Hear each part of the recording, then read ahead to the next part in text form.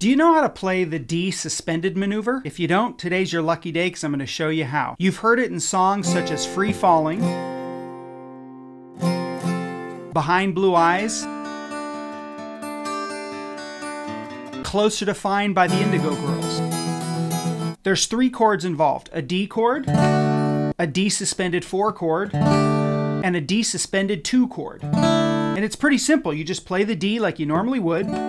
You put your pinky down on the 3rd fret of the 1st string while still playing the D to make it a suspended 4. And then you take both your pinky and your middle finger off, opening up the high E string to make it a D suspended 2. Experiment with different combinations.